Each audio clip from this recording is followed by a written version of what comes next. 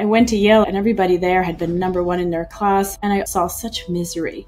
When I moved to Silicon Valley later, I saw the same. I'm a serial entrepreneur. I'm like, well, that's great, but does it make you happy?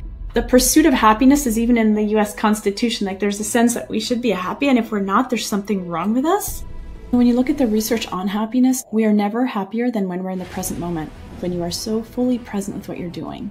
That's when your brain is more likely to go into flow state or in an alpha wave state where you're more likely to come up with innovative ideas.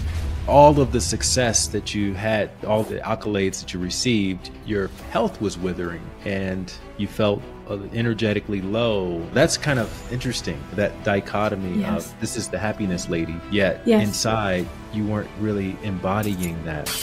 I realized for myself that you can do all the happiness practices in the world. If you're still buying into beliefs and ways of behaving that are self-destructive, that are not life-supportive, it doesn't matter. The best way for you to show up for others in this lifetime is to really live your own sovereignty and really take care of yourself. It's radical to sit and do nothing. It's considered, what's wrong with you? Like, why aren't you being productive? They don't realize that our brain is actually in active problem-solving mode and most innovative when we are silent. I oftentimes ask my guests what their idea of success was when they were younger versus what their idea of success is today. And based on your work with happiness and with sovereignty, you've got an interesting take on success. That's a little bit contradicting what our cultural idea of success happens to be. So let's just start by speaking on that. You know, when I was younger, I guess I thought success was those things society tells us it is, you know, just achieve, right? Pretty much. That sums it up. I mean, achievement can look different for different people. You know, you can be a social media influencer, or you could be a successful actor or whatever, right? So depending on what it is, but it's like this achieving. And that, you know, I think that's a program that just gets instilled in us early. But I have to say, it never really rang true for me. And, you know, I went to Yale as an undergraduate, and everybody there had been #1 in their class, and there was such a striving. And I also saw such misery, not just in the undergrads, but the quote unquote successful professors. And, you know, when I moved to Silicon Valley later, I saw the same. You know, I was there for grad school, and I was like, wow. And people are like, I'm a serial entrepreneur. I'm like, well, that's great. But like, does it make you happy? Or are you just not finding the happiness you're seeking? So you got to start another company and another, and then be like, no, I'm a serial, you know, I don't know, you know? And, so that was, I kind of was like, there's something wrong with this picture, especially because I'd been to China, I'd been to India and Tibet and seen and lived in China for a couple of years and saw people who had absolutely nothing and were so happy from inside and grateful. And it made me think, you know, there's this,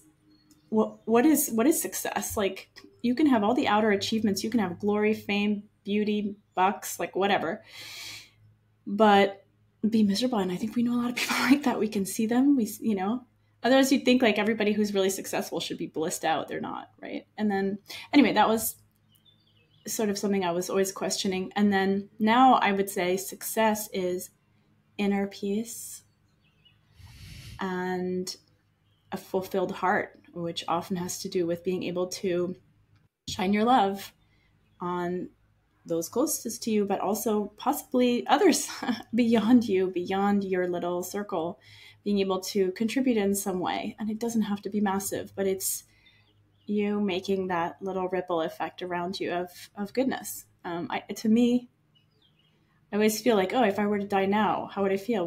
I'd be like, you know what? I'd be okay right now. I'd feel like I've done what I could with my heart, with all my heart. And I don't want to die now. I want to be there for my kids till they grow up at least. But that to me is fulfillment. It goes beyond success or happiness. It's fulfillment, you know? And I think we're all looking for that. And it's so simple and so close to us, actually. It's not close. It's as close as our heart is, right? That's yeah. What do you think? I mean, I think it's that is the main thing, fulfillment. And I think people hear that term, right? And we all have different ideas of this. Like even with success as a concept, I would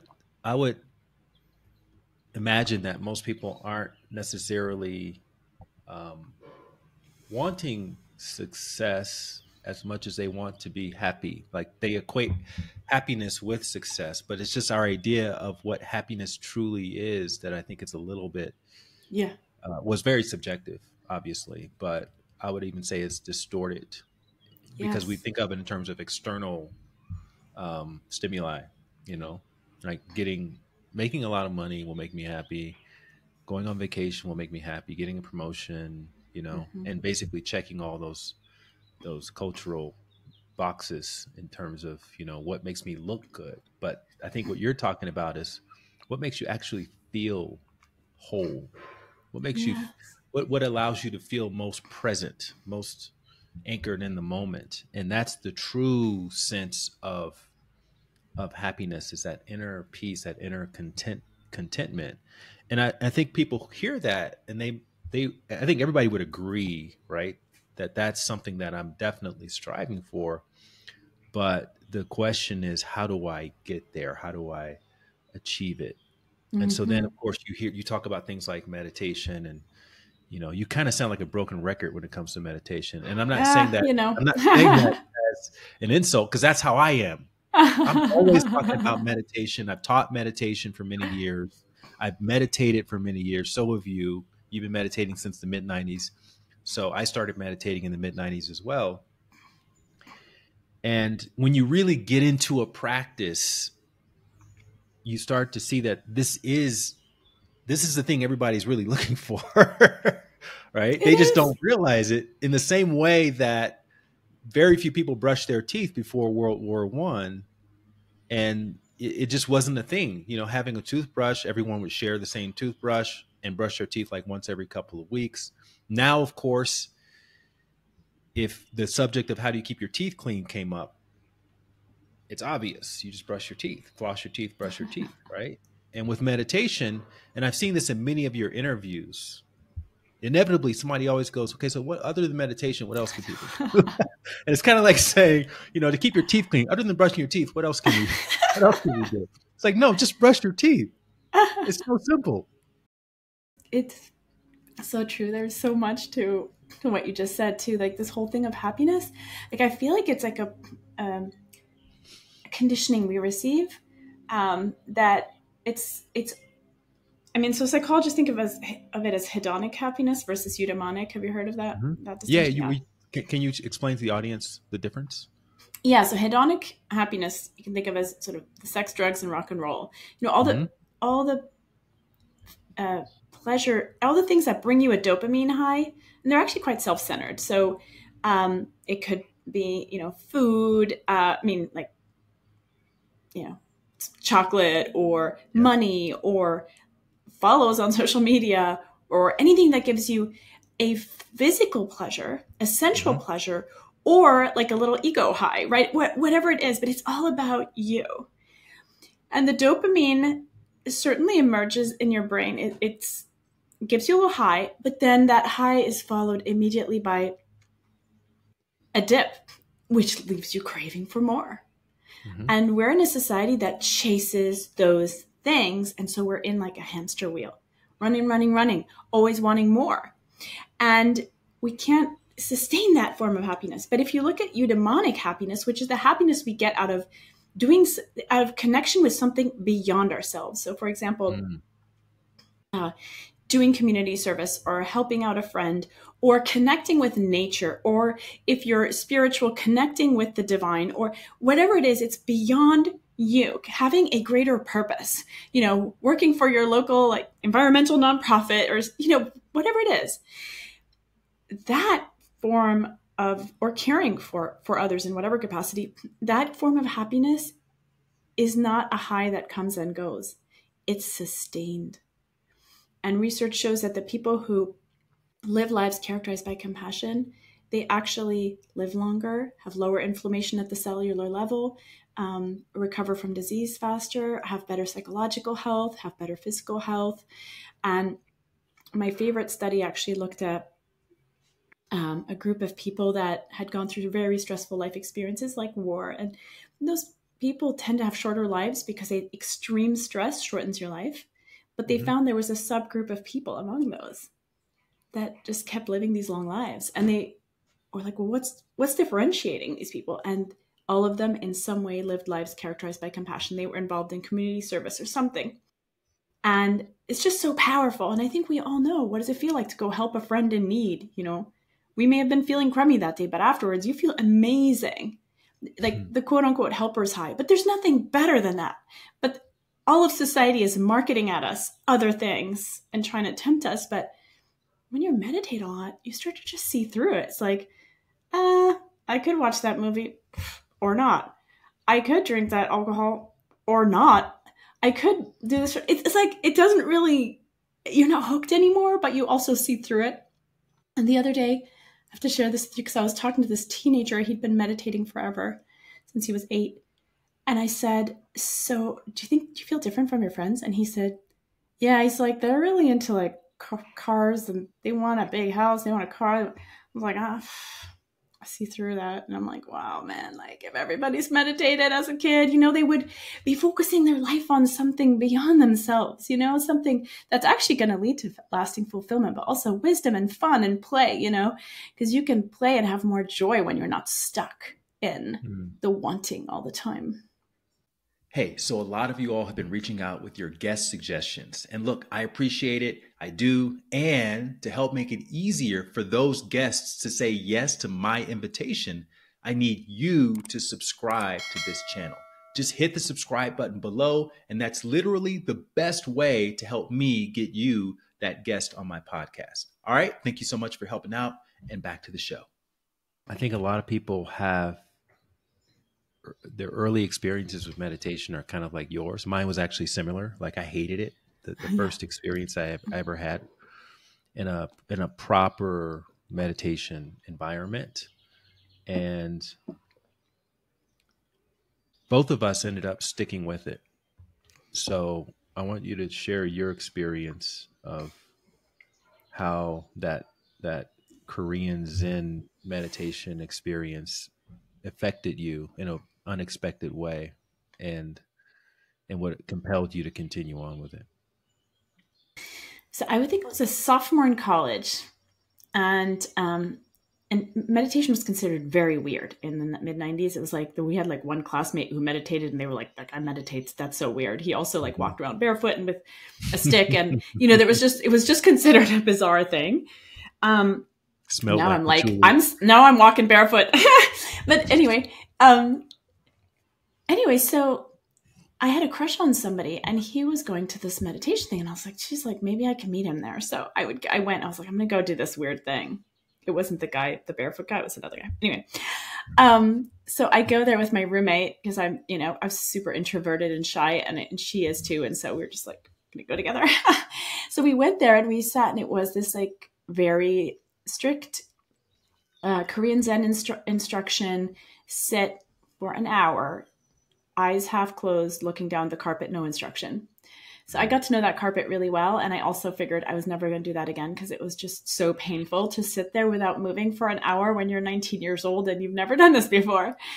And it was quite austere, you know? And so when I left, I was like, oh, I feel more peaceful, but I'm never doing that again.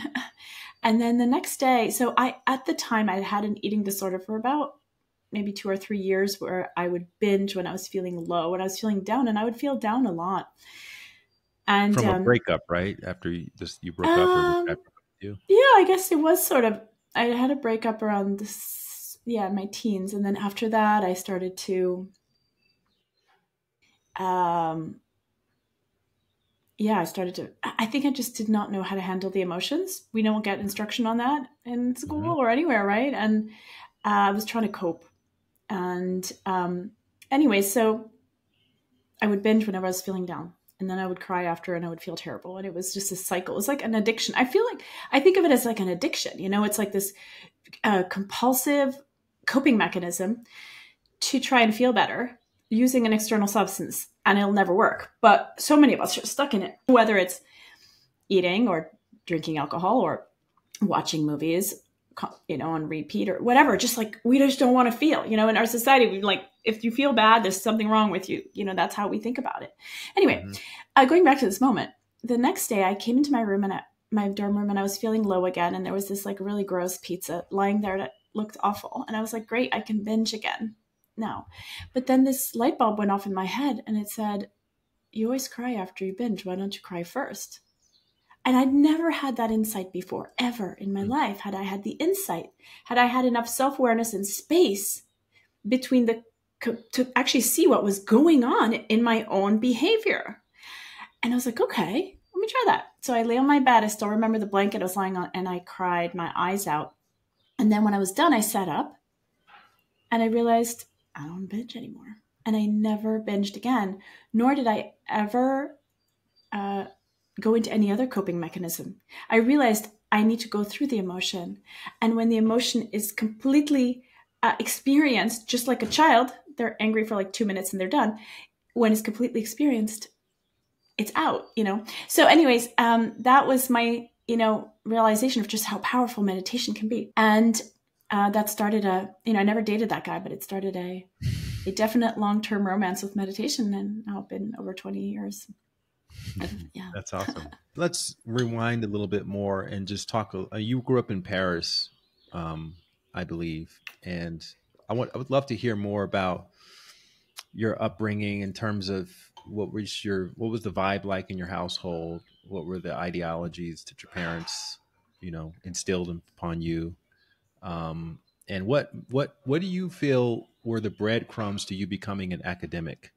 I mean, growing up in Paris sounds really romantic and it's really beautiful. And, you absorb the culture in a profound way. And it's quite amazing. But also French people tend to be really negative, at least in Paris, at least when I was growing up. I don't want to generalize. Maybe things have changed, but tend to be quite negative, focused on the negative, focused on what's wrong with you, what's going wrong. Things are never going to work out.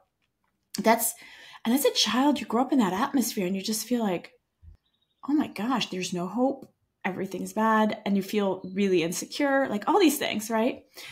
And that, but there were always a lot of books around my house. So I definitely and we didn't have TV, which I'm so grateful for. Now I don't have TV in our home either, because I was like, this is great. Growing up without was actually awesome, even though I complained, but I read all the time. And I was just curious, I was curious about the deeper things in life, and I was curious about the spiritual aspects of life, and they weren't really talked about. And it just kind of went through it, in Paris. When you grow up in Paris as a girl, as a kid, you lose your innocence really, really young because of how aggressive men are in the streets as of probably age 11 or 12. That's it. You are in for it. You're prey. So it was just intense. It was an intense experience, and, beautiful in some ways. In other ways, it just felt a little bit dark and negative. But I always had this interest in like the lighter aspects of life, and I was looking for them in books and so forth. And then I came, like I said, I came to Yale as an undergrad. And then I was like, wow, people here are more positive in the US. I like that. But I saw people really driving themselves into the ground too. And I thought, oh my gosh, they're more positive here. I like that. And I stayed. I stayed in the US after that. I didn't go back to France. I didn't ever move back. But I also saw the suffering that's here from this belief I am what I do, which I think is very much American culture. And this accomplishment culture, which is also awesome and reason why America is so productive, but also there's some suffering there. And so it wasn't until I went to China and India and Tibet that I saw, okay, they got something going on here. That's awesome. They have the inner wealth. We have the outer wealth here. They have the inner wealth there. And that is the only wealth really worthwhile, because some of them have absolutely nothing. They have nothing. But they have a smile like you don't even see here, They have a connection, a sense of belonging with each other. It's extraordinary. And you don't see that just in East Asia. You know, this making me think of a story. My sister was just in Mali, and she said she was on a bus riding, and this woman was breastfeeding her child, and she fell asleep. And you know what the person next to her did? The woman next to her, she grabs the baby and starts breastfeeding it. Do you see the sense of belonging? I mean, here you'd be arrested because of the lack of connection and freaking out. But like the sense of belonging that exists in certain more traditional cultures is what we're looking for. You know, that connection, the sense of family. And they may not have wealth on the outside, but they have a wealth within themselves and in their connection to each other and an understanding of what's really important. What do we all want? We want to feel connected to ourselves and to one another. Mm-hmm. So that's what we want, you know, in a positive way, obviously. So anyway, yeah. I don't know if I answered your question. I went off on a tangent there, but no, this is great. This is great. I've spent a lot of time in India as well, and I've described it as people. It's a very chaotic place, as you know, right? It's loud, and there's dogs and cows and very everything chaotic all around, and you're having to constantly dodge cow shit in the streets. But when you see some of these people who don't have a lot compared to what Americans have kind of normalized. Materially, you can see this sort of inner peace in their eyes and in their presence and in their reverence for things like rivers and mountains and, you know, and nature. Yes. Whereas in America, where we have everything compared to other people in the world, and we have this sort of inner chaos. You look in our eyes and there's this like inner anxiety and this constant low grade tension. And we're always worried about what's going to happen next. And so again, I think these are sort of clues into this greater sense of fulfillment that you see in these so-called third world countries, these developmental countries, where really they're still operating closer to how we normally operate as humans in our own evolution. Right, we're tribes, families, helping each other out, working closer to nature, these kinds of things. Oh. Yeah, I mean, that's why I wrote Sovereign, because I was like, even as a psychologist, I was like, there's no word for that inner wealth. And even psychology has created a term for it because it's a Western science mostly, you know, and but that exists. And it's something we can accomplish. But like you said, we've come so far from it, especially like nature, like you're saying, we're so far from it. We don't connect with, we don't realize that, oh, well, I was born 7 or 8 pounds and all the extra weight I've gained since then is 100% from nature. I mean, there's a lot of chemicals thrown into American food, but like we're part of nature and yet we live so distant from it. And so many other things, that more ancient indigenous way of life is what we were wired for. Mm-hmm.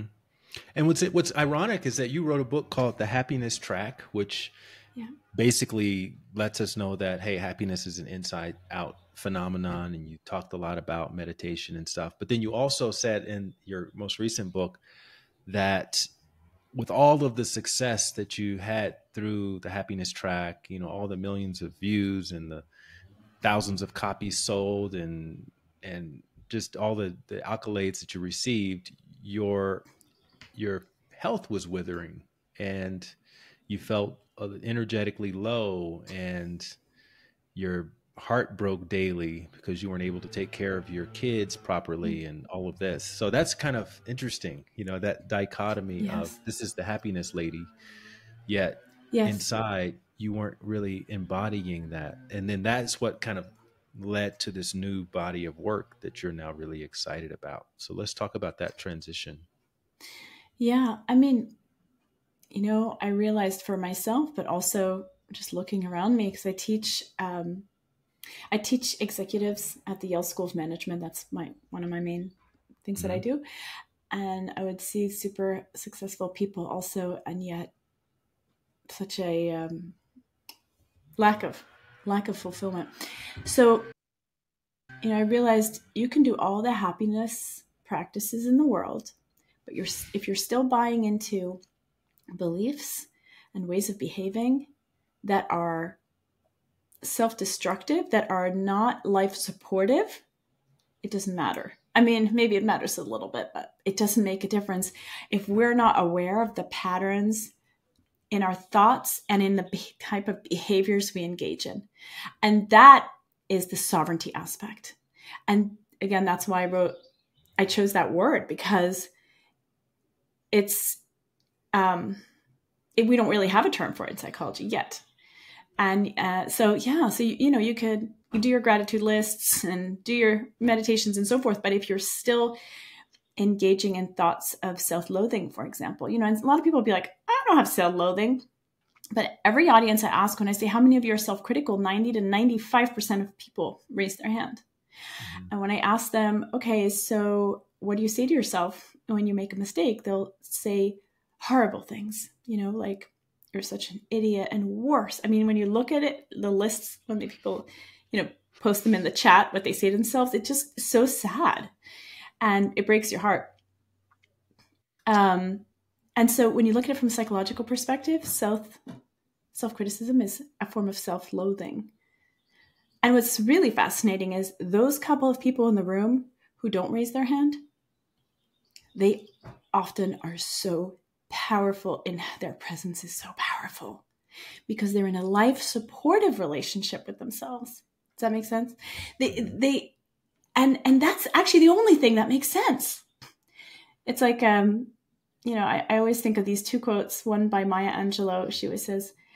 She wrote, I learned a long time ago that the only thing that makes sense is to be on my own side. And, so beautiful. And then Audre Lorde is also a writer and also an activist and playwright and self-described gay Black woman in a straight white man's world, fighting battles on many fronts. And she said, self-care is not self-indulgence. It's an act of political warfare. And I love that quote, because it just, we just think self-care is like a frivolous, or it's just like meaningless. Elective, optional. Elective. Yeah. And no, like, how are you going to show up on the battlefield of your life? You're going to show up limping and sick because you kicked yourself there and didn't sleep? Or you're going to show up powerful beyond measure because you loved your way there? So that's just one example of, the base. And then I talk about that in the first chapter, because I'm like, if you don't have a sovereign relationship with yourself, that's the base. Like, you got to start there. And most of us, due to social conditioning, social programming, whatever you want to call it, are in a toxic relationship with ourselves. We can complain about toxic relationships with other people, but it's like, look at your relationship with yourself. And if you can turn that around, then that is definitely the foundation for sovereignty. Mm-hmm. And it's a wonderful thing. It's an amazing thing, but it's almost so, you were saying, like, we're come so far from nature and from more traditional ways of living, that a lot of people feel really far from that too, that connection. And meditation is definitely one way to start to develop that.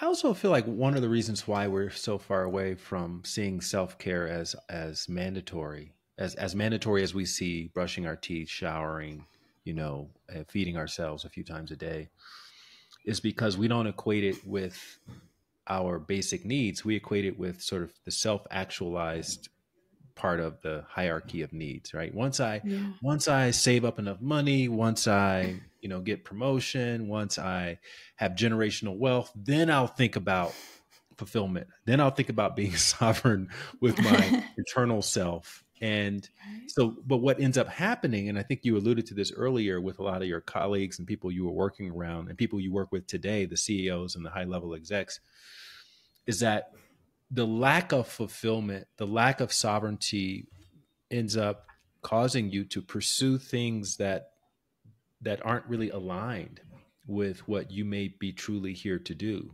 because you're looking to fill the void. You're looking to fill the hole that you have inside of yourself.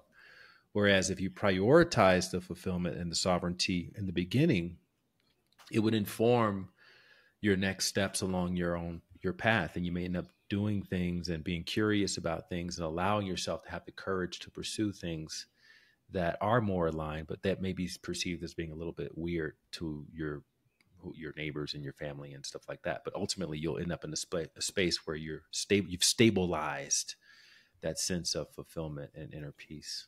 Yes, I love that you said that, Light. And it's like, the Yale undergrads here, my colleagues ran a study with them.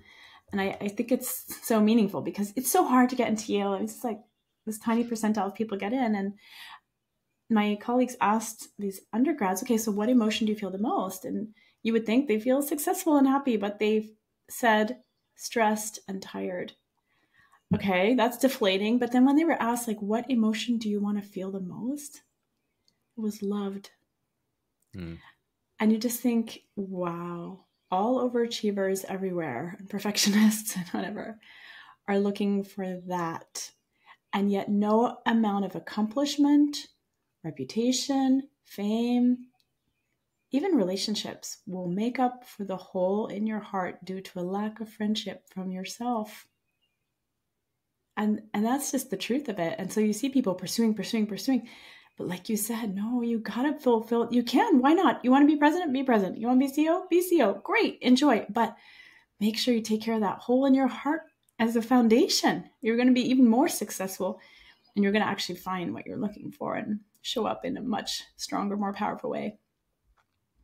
How do you define sovereignty? When you use that word, what are you actually talking about? I mean, there's a lot to talk about, which is why I wrote a whole book on it. But I guess one sort of overview word would What's be, a way for someone listening to this to remember that in a very easy way, just so they can associate that word with this conversation? Well, the way that I write about in the book is I talk about the bound state and then the sovereign state. And the bound state is when we are, in a place where when we're in fear, when we're not able to show up as we wish, when we are not living the life that we want to be living. 70% of people regret not living the life they wanted to live on their deathbed. If you think about it, it's tragic. Mm-hmm. And there's many, many ways of being bound, right?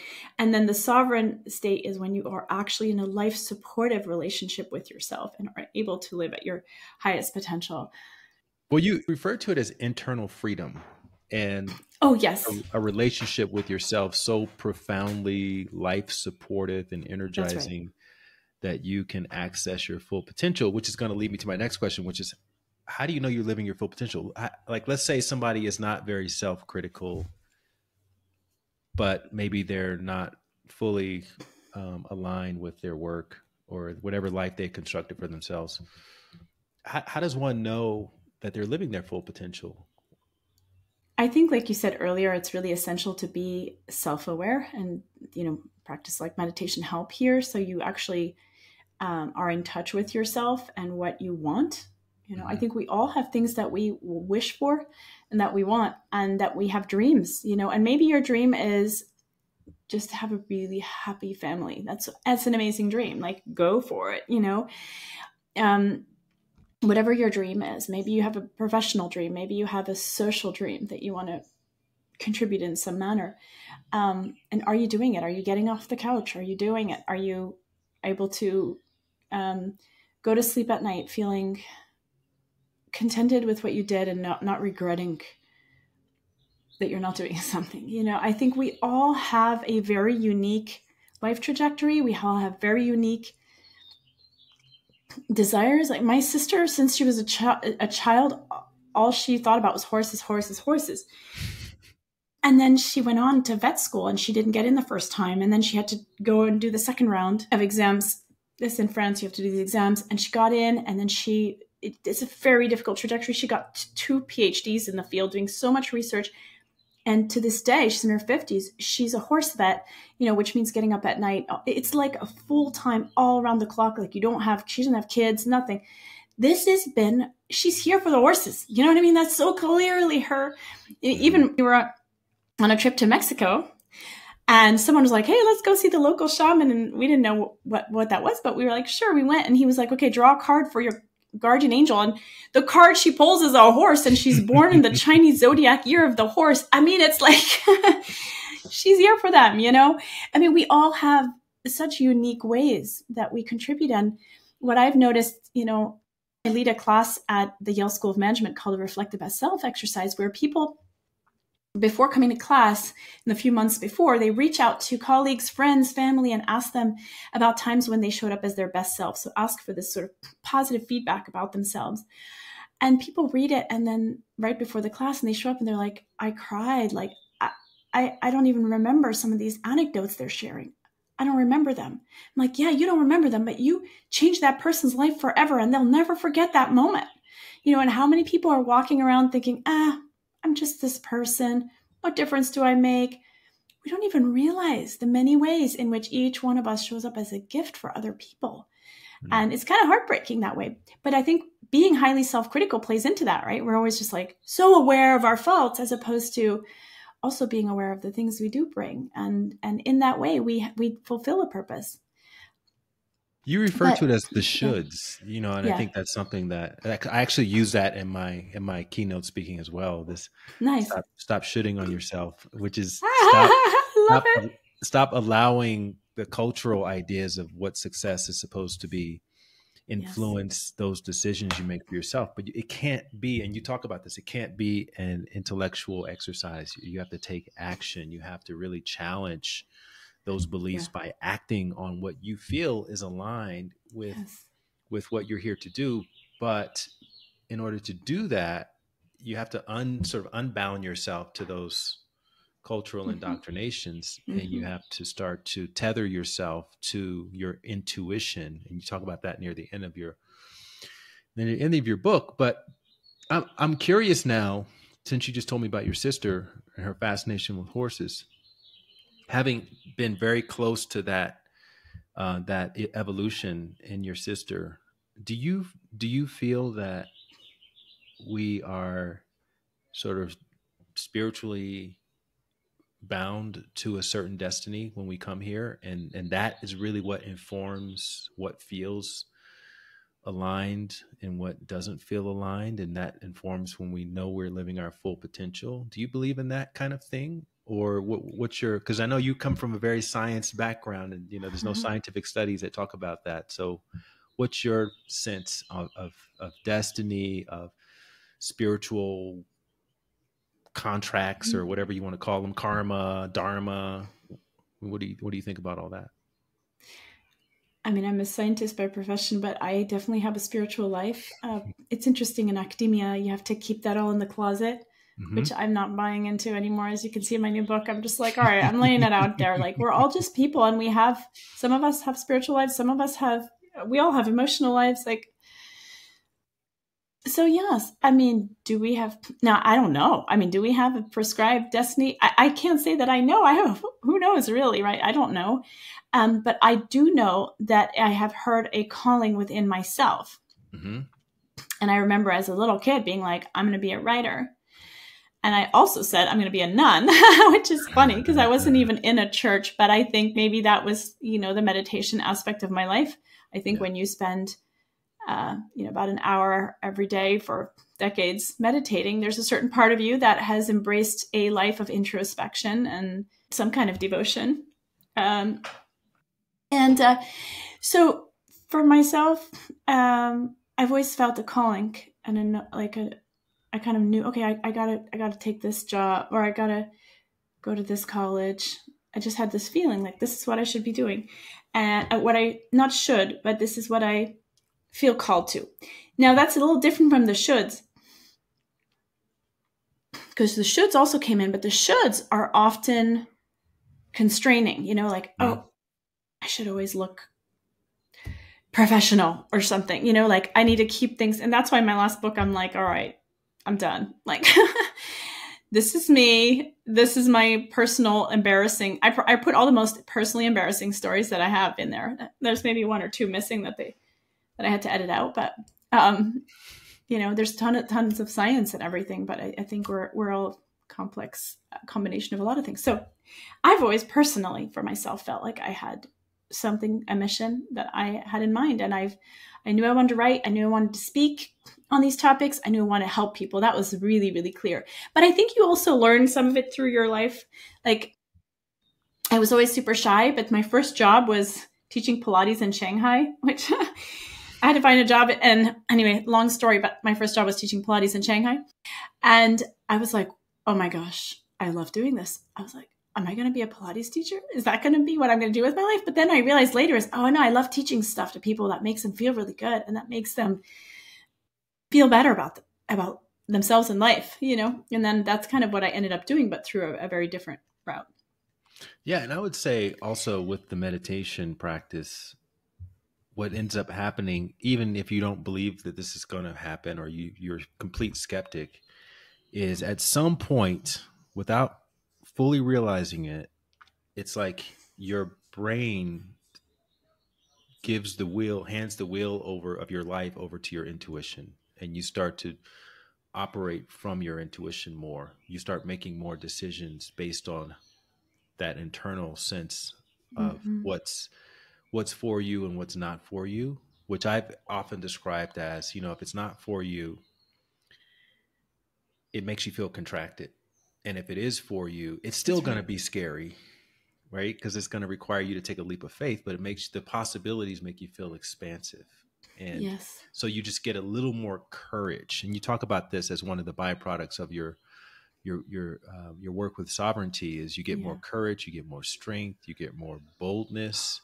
And those are some of the telltale signs that you're starting to live a more sovereign life. And I also like to look at these things on a spectrum. And I think that's that's why it can be hard to define these terms, because they're not absolute. And we like to make things absolute in our society. It's all good or it's all bad. It's not, but really it's a spectrum, and everyone is living a sovereign life to a degree. Maybe it's just 20% of the time, but 80% of the time it's stressed, it's worry, it's anxiety, it's doubt. And so the idea behind this is, you employ these different techniques that you list in the book, and it moves the needle from 20% maybe to 30% after a few months, maybe to 40% after a year, maybe. And then maybe when you get up to 60%, 65, 70%, then for the most part, you're living a sovereign life. But then there's still some experiences that you're having, like missing your keynote speech when you're out at the park with your kids, and it stings, and you default back to the inner terrorist, but then you're able to move past it. And I think that's one of the signs of progress that I've detected in your book, is you're able to move past things a lot easier. Does that sound accurate? Yeah, absolutely. And especially the courage piece, because I think a lot of us are stuck in a way of life that we don't feel fully sovereign in, because we're afraid. We're afraid of what people will think. We're afraid of not looking normal. We're afraid of taking risks. We're afraid of losing love. We're afraid of all the things. And so we start to box ourselves into a place where it's like, wow, with all that fear, I'm not living the life I want, but I don't even know it. And I'm anxious and depressed, and I don't understand why, And courage is, like you said, taking those leaps of faith and making those sovereign choices. But the more aligned you are with yourself, and like you said, meditation can really make you more aligned with yourself, with that inner voice, the more you're going to be able to live a generous life, not just for yourself, but for everyone else. Because for every person who shows up in a sovereign way and is living the life that they really feel aligned with, they become like a gift for everyone. Like I said, those couple of executives in the room that are sovereign that I meet, the ones that are not self-critical, and the power they exude is something else, it's something else. And they are a role model for everyone in the room. And I have to say, it's rare to meet a fully sovereign person. It is. But when you do, you don't forget them. You just don't. And so what that means is all of us, when we're aligned with our sovereignty, we can make our mark in the unique way that we are. Like you're uniquely, presenting your work, giving your talks, creating the content that touches people. If you are not aligned with yourself, all these people that get inspired by you they would be missing something in their life, and the people you're helping are then they're getting in touch with their own selves more. And as a consequence, they're inspiring others. It's this huge ripple effect. So I always think, sometimes people think, oh, well, why should I take care of myself and sovereignty and my whatever, I need to take care of others. It's like, well, actually the best way for you to show up for others in this lifetime is to really live your own sovereignty and really take care of yourself. That's how you not only show up at your best, but you also model it for others. Like, what are you going to model for your kids? You're like a burnt out, stressed out, self-critical person. You're going to tell them that's how they live, and then they're going to live like that. Because where do we learn it from? From others. And so that's right. It's like a program. So, and particularly when it comes to, not being at our best, which obviously is a part of the human condition, is you're not going to be at your best all the time. Right. That's why I love that story about the keynote that you told, because we've all had that experience. Your heart just drops, when they shame. Yeah. And just for the listeners, you had a scheduled virtual keynote. You were at the park with your kids. You forgot. You got the text message. Are you having trouble logging on? Oh, man. Like, yep. you're like 45 minutes away from home.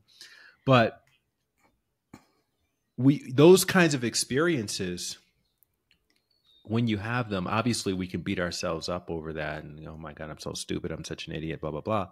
But what ends up happening oftentimes is later on, maybe years later, the same thing will happen to someone else, and you're involved as an organizer. And then because you've been there, then you're able to have a lot more empathy and a lot more compassion for the other person. So and that could be the purpose behind going through those kinds of experiences. So if we can reverse engineer that back to the real time present moment when we're the ones making the mistakes, and just still do the best we can, record the thing, send it to them, and then move on from that, understanding that, oh, okay, this is something that's happening to me that's going to allow me to have more compassion and empathy, to be a better storyteller, to write a book and do a little chapter in the book about this. Like, you don't know where these things are going to be going, but at the end of the day, it will be used for good.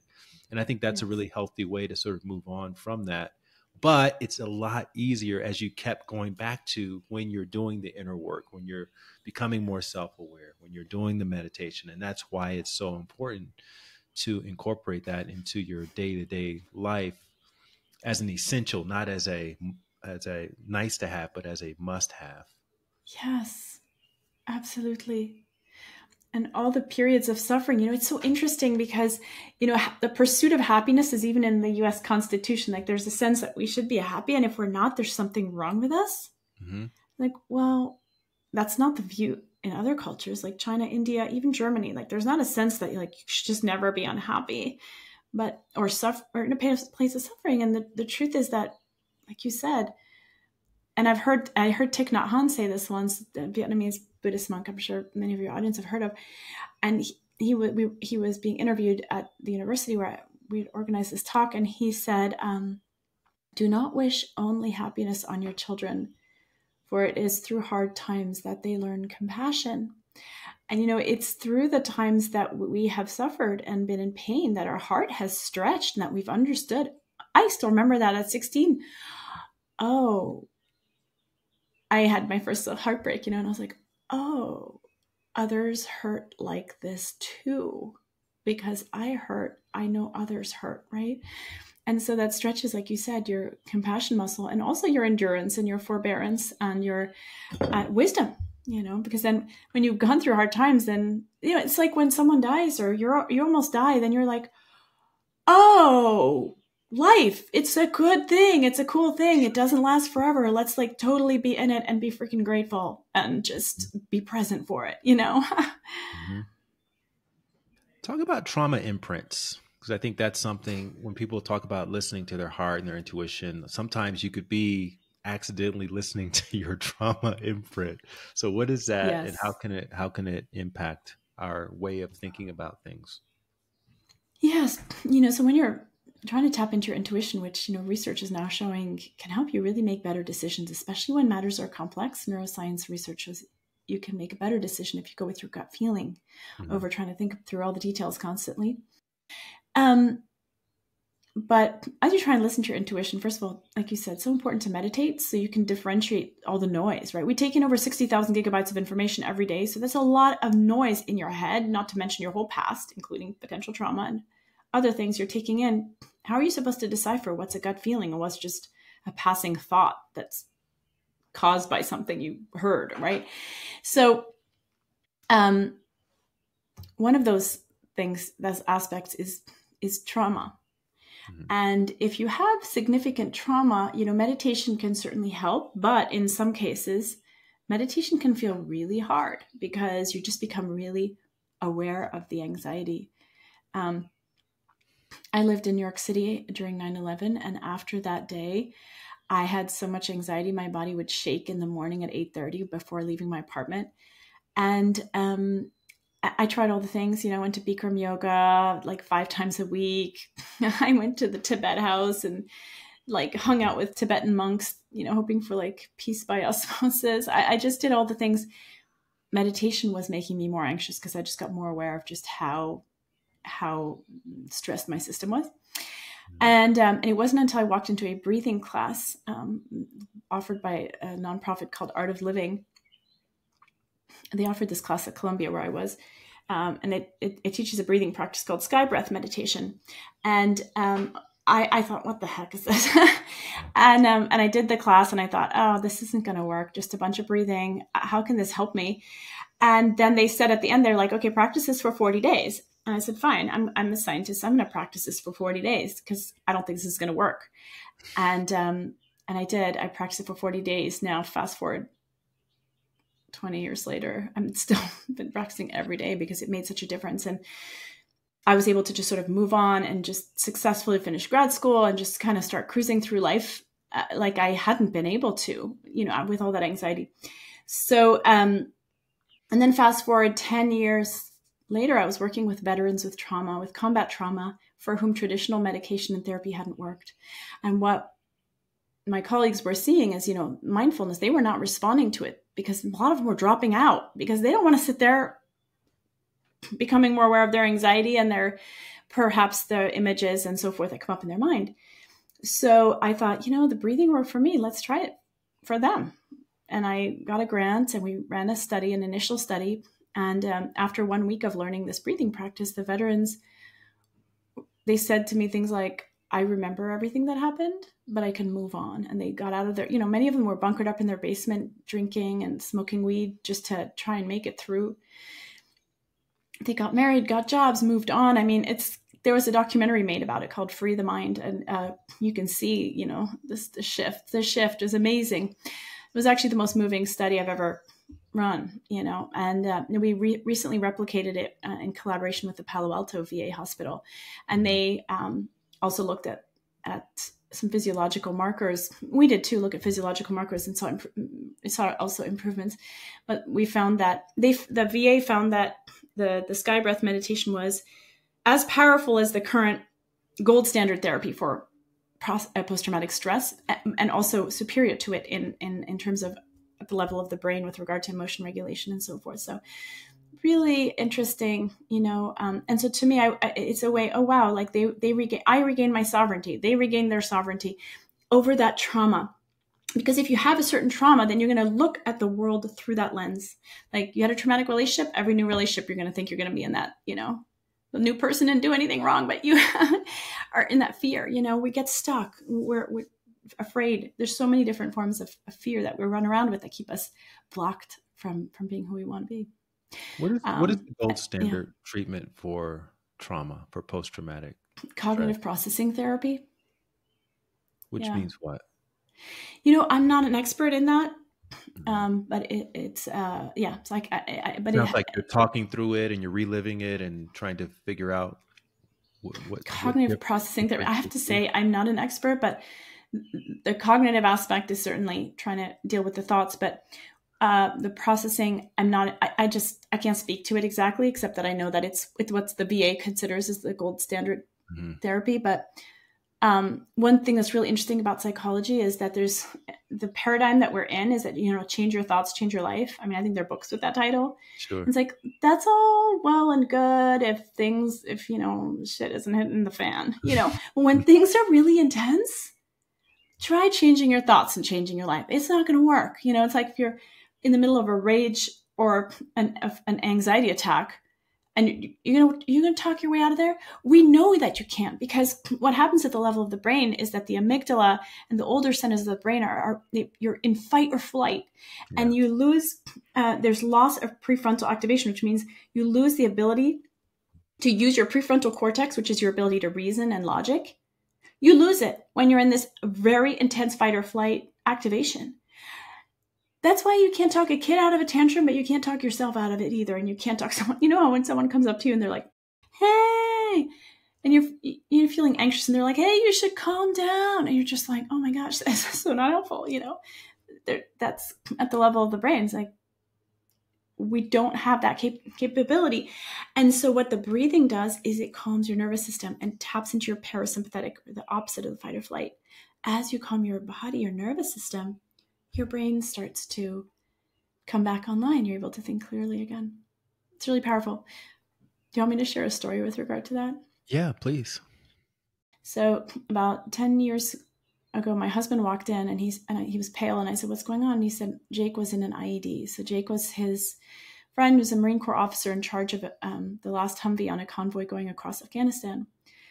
And they all passed safely, but his drove over a roadside bomb. And in that moment, I don't think we can imagine what that feels like. The shrapnel flying, the massive explosion, the fear, the panic, the noise, the everything. In that moment, when the dust settled and he looked down, his legs were severely damaged. And usually someone would just pass out at that point. It's this huge trauma. But he remembered a breathing practice that he had read about for what to do in this time of wartime sort of extreme situation. And it was this breathing practice he started to engage in. And as he did that, he was able to, it calmed his nervous system. So he was able to think clearly. Despite his injury, he was able to do his first act of duty, which was to check on the other service members in the vehicle, to do his second act of duty, which was to give orders to call for help. And it even gave him the presence of mind to tourniquet his own legs and then to prop them upward before lying down and falling unconscious. And then he was urgently transported to Germany and Walter Reed. And he was told if he hadn't done these things, he would have bled to death that day. He would have died. He lost both his legs. That's how severe it was. But he's alive. He's in the US. He's a stay-at-home dad. He's awesome. And because he knew how to use his breath, And so, again, this is a way for us to regain our sovereignty despite the stress of life. So is Free the Mind, is it streaming is it on YouTube? Can people find it on Amazon? Yeah, I think you can find it. Yeah, I think you can. There's a website for it, I believe. And if you just Google Free the Mind and my name, you'll be able to find it. Okay. And give us a little synopsis of the sky breath technique. Mm-hmm. So the sky breathing technique is something you should learn from a trained instructor. I saw their stuff on YouTube, but I really don't know what that is, and we haven't done research on that. So I would recommend taking a class. If you're military or related to military or veterans or anything like that, you can do it through Project Welcome Home Troops. They offer it at no cost for military and veterans and their families. And then this other nonprofit, Art of Living, where I learned it, they offer it over a weekend Zoom class. But what you come out of that class with is a 25-minute practice, daily practice. That is a combination of different forms of breathing. And together, it seems to have this effect, at least we're seeing from the data. And I saw personally, myself and the veterans. But in terms of a short exercise that someone can just do in the moment, kind of like Jake did for a moment of stress. So I think of the sky breath meditation as conditioning your nervous system, kind of like go to the gym, strengthen your muscles so you can be strong in life. It's conditioning your nervous system so you can be more calm and stress resilient in life, which is some of my colleagues at Harvard did a study with sky breath meditation. And they found that in stressful situations, people reacted with less of a stress response. So it's sort of conditioning you for greater calm. So that's conditioning your nervous system. But if you want an in the moment right now technique, because I'm about to go do an interview or I want to calm down from what just happened, then you can do something very simple, which is just to extend your exhales. So like you breathe in, when you breathe in, your heart rate increases, and when you breathe out, it slows down. So if you breathed in for a count of 4 and out for a count of 8, and you do that for 5 minutes, with your eyes closed, you'll immediately see a difference. All right. So I have a little bit of a tangent I want to go on just for a second here, because I have a research scientist on the podcast, and yes, you cite a lot of research in your book. And as someone who's like written books and who give keynotes, I'm always kind of looking for research. And I feel like nowadays you could find a study to justify almost anything. And I'm curious, from your perspective as a professional, what's a good way to sort of vet what research is actually legit versus what research, like how do you, when you look for something to back up a claim that you're thinking about, or a hunch that you have, walk us through your process. Ideally, you want to find a meta-analysis. A meta-analysis, let's say you're looking at, I wonder if meditation is good for the immune system. Right. You want to find you may find, Joe Blow did one study on this and it's significant. Yay! And in a journal I've never heard of. So I'm going to quote it, okay, you can do that. But ideally, you want to look at a meta-analysis, which is meta-analysis rigorously seek out like 10, 20, 30 studies that they vetted for quality, that have enough participants and so forth. And they bring it together and the conclusions they draw are going to be more scientifically sound, telling. Yeah. So I like to look, I like to look for meta-analyses. Is there a database where you can find meta-analysis, or you just have to Google it? Or? You can just Google meta-analysis. Let's say you're looking at the effect of alcohol on brain function. I'm going to find some meta-analyses on that. Beautiful. Yeah. So I just want to kind of go through some of the things that I saw in your book that stood out. You took social media and email off of your phone. And what was the effect of that? Because that's something that I think a lot of people think about as well. I'm getting all these. Oh my gosh. Oh, it gives you so much. I think we realize if we're aware, if you're build up your awareness because you're meditating and you're just really reflective, you'll notice that you feel tethered to your phone. Maybe you carry it around everywhere and you're not an MD who's waiting for possible emergency call from the hospital, right? Like my friend right now, she's 3 centimeters dilated, is going to give birth here any moment. So like I have my phone on because I can hear if she calls me and needs me. But I realized, okay, I don't like being hooked on the social media. And I can tell how it's trying to hook me. Because for example, if I go through to Instagram on a website, I'm not hooked in there. I just go in, check my messages, respond, leave. Like I'm not stuck.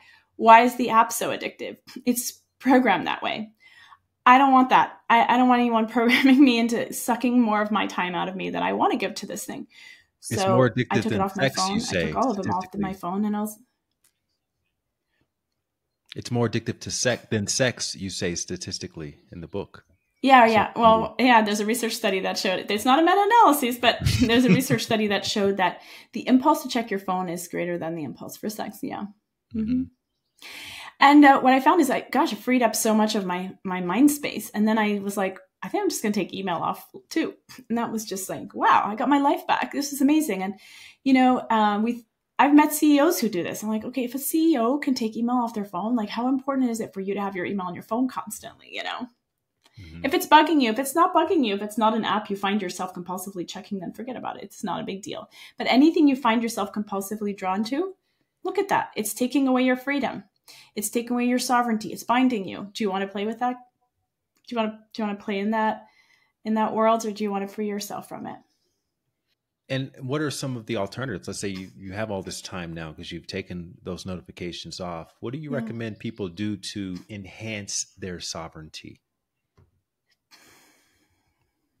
And in the book, you talk about different areas, right? You talk about relationship, you talk about intuition, you talk about the body. So I guess just a cross section of some of these different techniques, such as going outside, being in nature, etc. If you spend time with a little child under 7 that has not been put on a screen yet, they live so fully in the present moment. And there is so much joy and energy and creativity. The most creative people on our planet are children under 7 or 8, right? Or 10. And, when you look at the research on happiness too, we are never happier than when we're in the present moment. That's what the data shows. That the happiest moments you experience are the ones when you are so fully present with what you're doing. But not just that, that's also when your brain is more likely to go into flow state or in an alpha wave state where you're more likely to come up with innovative ideas, intuitions. That's what the data shows. And I like to prioritize that. Like if I go into the woods or I go walk around the block, I like not having my phone on. I like just being. We live in a society that is so addicted to doing that we'd rather give ourselves electric shocks than sit in a room and do nothing. There was a study that showed that. People were like, hey, you're going to get paid $20 to be in the study. You're going to sit in this room and do nothing, or you can give yourself electric shocks that you previously rated for as very aversive. And people will just sit there and give themselves electric shocks. You got to wonder what the heck is going on. We're so bound and so disconnected from ourselves that we can't even be with ourselves. And that's why it's so important that what you're doing and encouraging people to meditate, because how can we live so disconnected from ourselves, And yet it's in those moments when we are more present, I find them to be the most blissful moments and the most meaningful moments, and also the most inspired moments, because that's when I think of, or the most sort of inspired thoughts come into my mind. And I take it as such a valuable opportunity each time. You do a silent meditation every few months. Talk a little bit about that. Like, how do you go to the same place? Do you go to different places?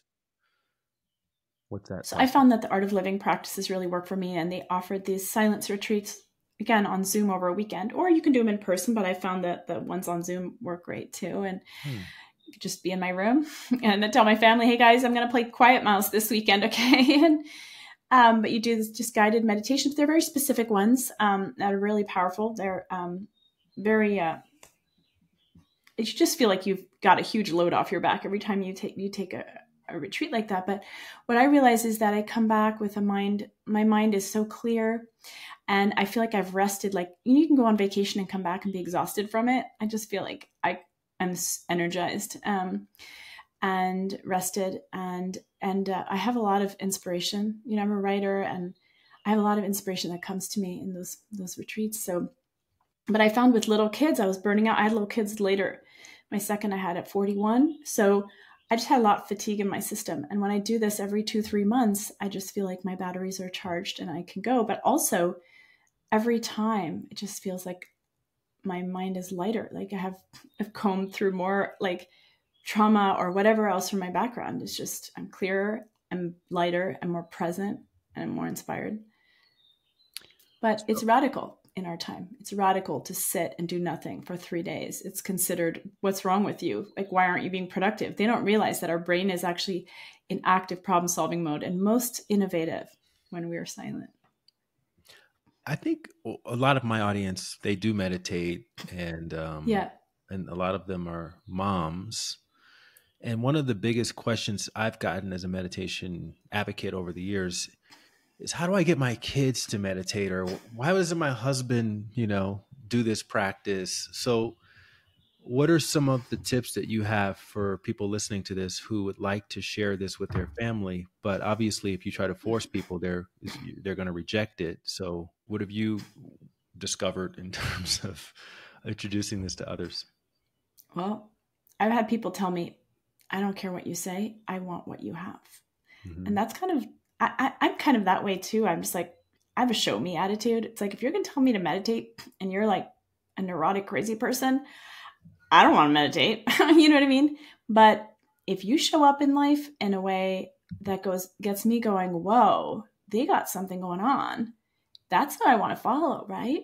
And so we have to show by example, because like you said, no one wants to be told what to do. So don't push, but do pull through how you show up. And I think if your kids are small enough, they are already open to learning some breathing exercises. sign them up for some classes. My kids are 6 and 9 and they've already done a couple classes. I do have, again, I use the Art of Living classes because they work for me. And, but there's, I believe in pull, don't push, because that's how I operate. I don't want anyone pushing me around. And I understand that nobody really wants that.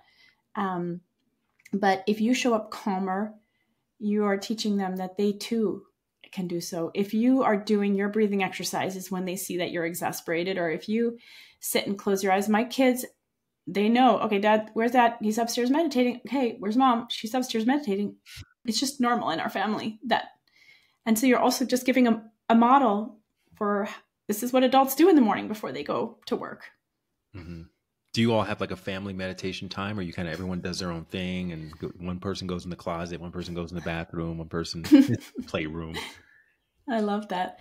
No, and again, I don't really force my kids to do their meditation, but the other day I was meditating, and then my oldest son comes in really mad and stomping around and sits on my lap, and Dad won't let me do this. And I was like, all right, come on, let's go. Let's do our little breathing, and we did our breathing. And then afterwards, like, how do you feel? He's like, I feel great. I was like, so, okay, let's go back downstairs, but they discover for themselves. They're so smart, they see, how they feel. Yeah. But no, I don't make but both of my husband and I both every morning, because we know we're going to show up as better parents. We know we're going to show up just happier, less reactive. Does he do the silent retreats as well? He's done a couple. Nice. I've made him go. I was like, hey, I think you should go. And then the sky breath meditation he does every day. Yeah, he's actually a veteran. And he learned that practice. And yeah. Mm-hmm. All right. So last couple questions. What do you mean by gratitude as a lifeboat?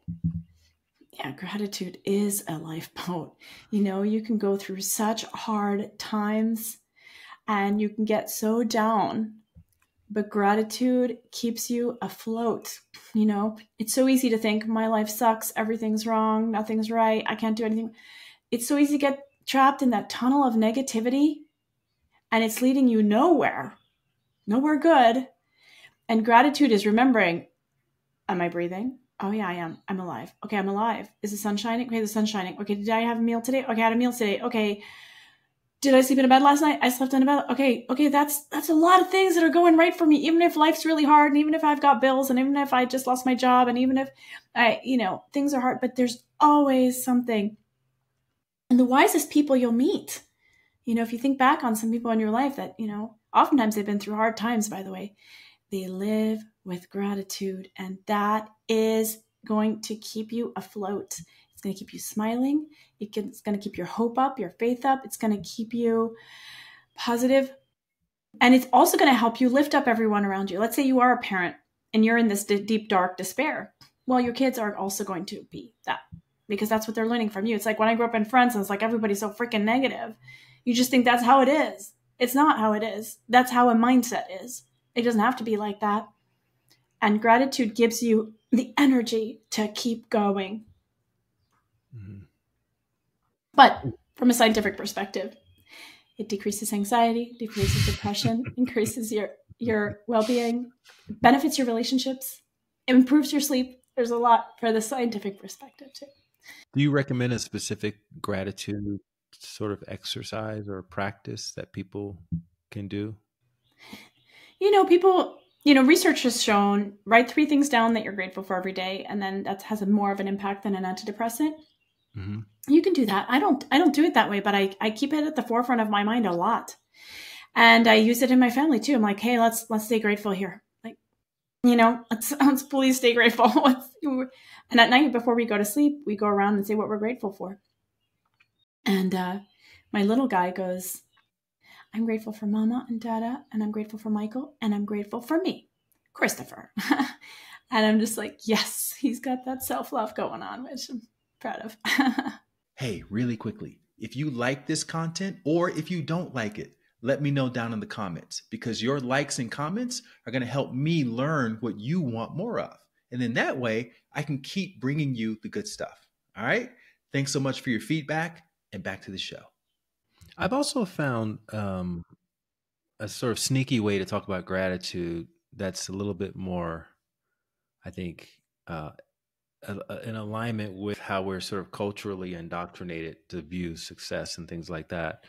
Yeah. And I do this with my partner almost every day. We talk about what was the highlight of your day, what were some of the highlights of your day? Because indirectly you're saying, I'm grateful for these experiences, Yes. whether it was going to the gym and achieving a certain personal record, or the meal that we shared, or so you just kind of you can create or those feelings of gratitude without necessarily calling it gratitude, which Yes. some people may see as like a cheesy type of thing. I'm just sitting around and thinking about what Yes. you're grateful for, but thinking about what were the highlights and why were those highlights of your day, I think could be kind of a fun way to also drop into that feeling tone of gratitude. I love that. I love that highlights, because some people think gratitude is like just to pacify the masses and keep them, there was someone who wrote an article on that, I think in the New York Times or somewhere, where they were just like, it's just a tool to pacify people and make them complacent. And it's like, okay, no, it's not. But it does keep you focused on what's going right rather than drowning in what's going wrong. I love that. The highlights. And I'm so glad you brought that up, because I hear a lot of these very quote successful marketers and internet, influencers. They talk about there's no point in striving for happiness or striving for fulfillment. Just try to make as much money as possible, and as you begin to achieve things, you'll start to feel more confident. You'll start to feel better inside, and I liken that to suggesting that there's no way to be materially successful, right? It's too difficult. It's almost impossible. But there is Right. a playbook. If you want to make a lot of money, there are very specific things that you can do to achieve that. And the same is true for happiness. If you want to be more fulfilled, if you want to have more of that inner peace that we're talking about, there are very specific things that you can do to achieve that. The only problem is we don't give it the same priority level as we may give trying to become materially successful. And it's not one or the other. They're not mutually exclusive. Like, you can do both at the same time, but you have to give it the same level of intention that you may give to trying to become successful and wealthy. And so I think a lot of times people may hear this and mistake it as an anti-prosperity message, but really it's a pro self-awareness message. It's a pro inner fulfillment message. And the more self-awareness, the more peace, the more fulfillment you have, the more you appreciate the material stuff, and the more you can use it for good in constructive ways. Because, they talk about how it's an amplifier of whatever you got going on inside. So, and abundance is really a matter of consciousness. It's not really a matter of how much money you have. You can have all the money in the world and still feel like you don't have enough. Or you can be one of those people in India, China, Tibet, Africa, doesn't have a lot materially, but they feel more connected to what's happening around them, their family, their friends, more grateful, and they feel like the richest person ever. Right. And I think That's right. we're looking for kind of a combination of those things. Just keeping it real. Like, you got to pay your bills. Life is expensive on planet Earth, particularly in America. But you also want to understand that there is a roadmap that you can systematically become aware of all the areas where you've abandoned your sovereignty, and you can reclaim that. But you have to be intentional about it. And I think this book is an amazing place to start. Well, thank you so much. Yeah, you're absolutely right. Is there anything else you would like to say, or we left out, or that you feel people should know as maybe a next step? Obviously getting the book, but if there's something that you feel, and I know you probably don't like these, let's boil it down, this bottom line type of questions. Just get the book, read the whole thing. But realistically, most people aren't going to get the book. The lucky ones will, and they'll get a chance to experience the contextualized version of this conversation. But what's something that people can do until they move into the awareness that, hey, I need to do a little bit more? Stay grateful, meditate, and immerse yourself in wisdom. Our society gives us a lot of junk media, so much abundance of that, What about wisdom? We are sitting on treasure troves of wisdom from every culture and civilization over the millennia that humans have existed on this planet. You know, whether you're diving into Rumi poetry or going into your own tradition, whatever that is, or another tradition, explore what wisdom has meant for humans. And, you know, living life with that lens of wisdom is exactly what you're offering, Light, through your work, and is what is going to really help you decide for yourself, how do I want to live this life? What do I want to emphasize, you know? There's so many options, even poetry, like Maya Angelou's poetry. Like, that is not what is currently being offered in our society. We have just a lot of entertainment, but consider consuming things that bring you greater lightness, more joy, more humor, more perspective, more awareness. And I would add also from your book to give yourself permission to be idle more often than you're probably doing so Very right important. now. Mm-hmm. Not even just meditating, just sitting around like Einstein, like you said, just listening to music or going for a walk. Right. Or it puts you in that, like earlier when you were saying, what do I do when I'm not on my phone or whatever? I mean, in those moments that I'm not working, to just have my mind be in this idle space as I walk without my phone or spend time with children, just being. I love it. Beautiful. Well, thank you so much again for sharing your perspective on sovereignty and for all of the work that you've contributed to this understanding of fulfillment and of awareness. And I look forward to hopefully getting a chance to cross paths maybe on the speaking circuit or something at some point in the near future. If you like that video, you're going to love the next one. Click this thumbnail right here, and I'll see you over there.